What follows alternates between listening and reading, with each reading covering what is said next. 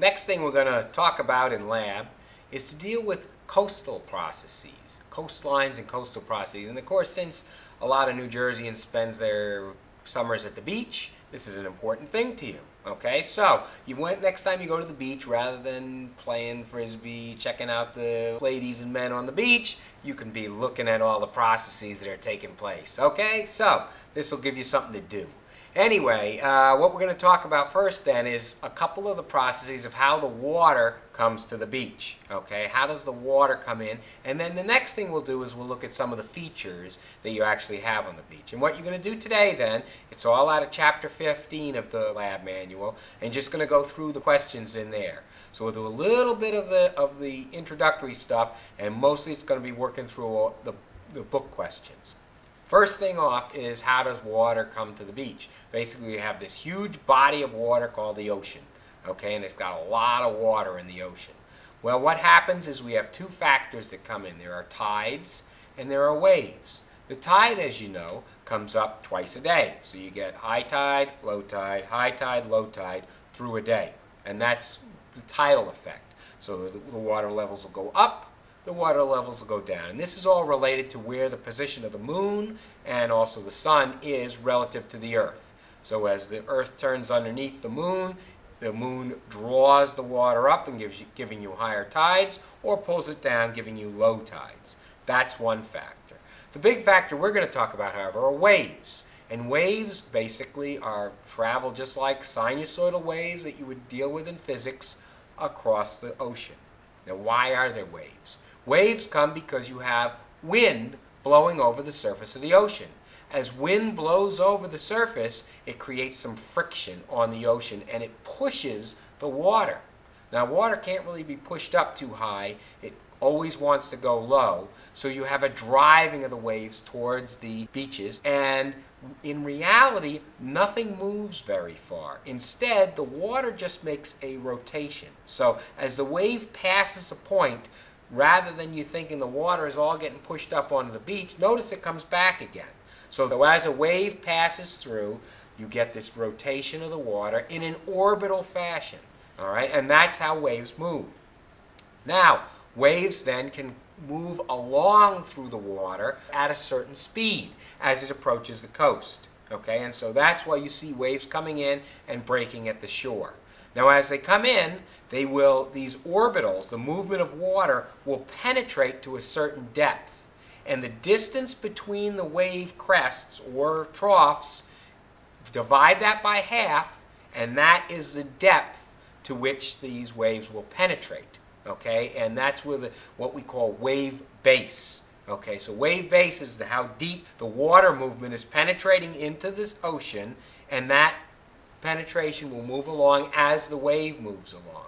Okay, now that wavelength, how far from one crest to the next, then also how fast the wave goes, depends on how long it takes for you to get from one wave to the next. And that is called the period of the wave, usually a capital T. The period is how long does it take from one wave to the next wave to get to you. Divide the wavelength by the period, and you get the speed of the waves. So you can calculate the speed by the period of how long it takes to go across. Okay, and so those are all factors in determining waves coming in. Then with several other equations, you can figure out when waves will break. Okay, and so in your lab manual, you will see that there's a series of equations, mostly of the things that I just talked about, but also several others. So what you will do is you will take the equations that I just give you out of your lab manual, and you're going to do a little bit of a calculation on wave motion. How fast does it come in? Where does it break? When it breaks, what happens? And those are some of the things you'll see when you do the lab today. When you go to the beach, you'll see there are different parts to the beach. There are things that come in called the breakers, where the waves themselves drag on the base of the ocean and fall over. So a breaking wave is actually a falling over wave. And you get what is called then the breaker zone, and then where the water slides up onto the beach, that's the swash zone and the beach face. And then on top there's the flat area where everybody's laying out sunbathing called the berm, and back behind that is the dunes. Okay, and so all of those are different parts of the beach, and they're all covered with sand, which sits along the edge of the beach.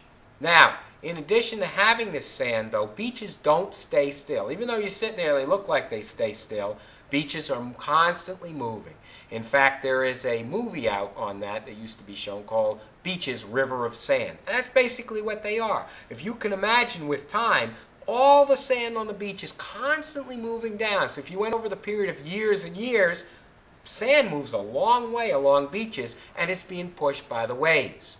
Now, if the waves come in head-on so that the crests are flat to the beach, then you wind up with most of the sand staying pretty well still.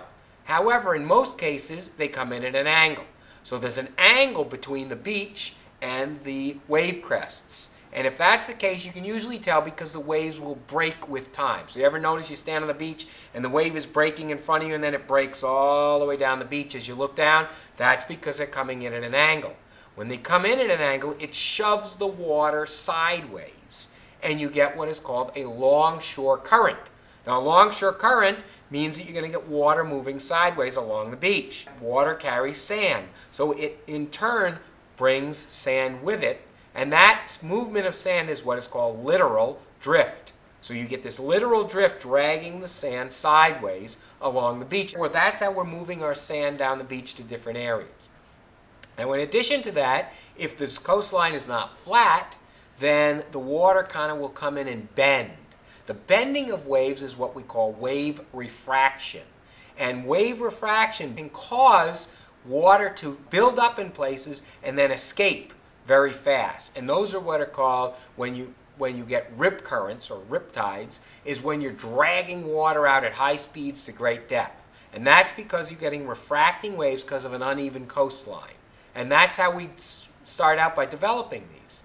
Now, in New Jersey, what we have is the beaches are typically on islands. Okay, and if you notice you go to an island, most of the places they're sitting on islands, and these are called barrier islands. They have the beach on one side, they have a bay or a lagoon on the other, and they have all of the features in between. And these islands can move with time.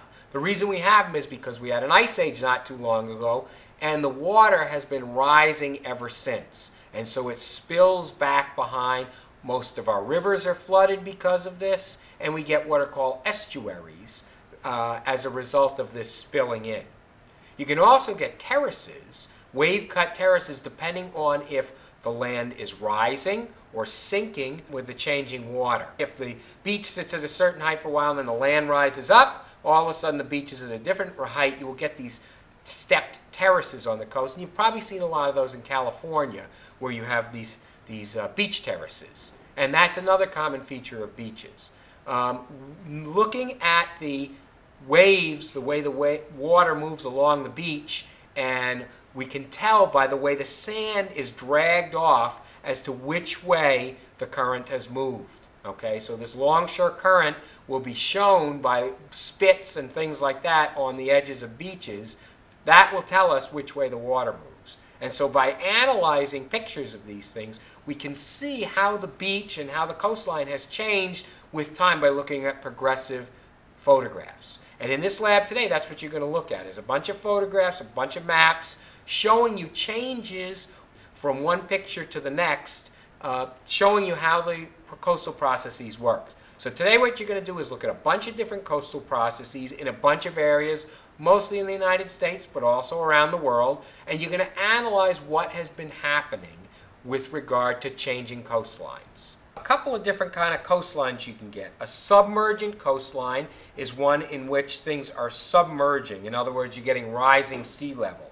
And some of the features you get in there are things like estuaries, which is a drowned river valley, a headland, which is a projection of land into the ocean, a wave-cut cliff. These are sea cliffs, and these are produced by wave erosion. And then you have beaches, which are generally narrow, and a lot of marshes and tidal areas, as opposed to an emergent coastline where you have a falling sea level.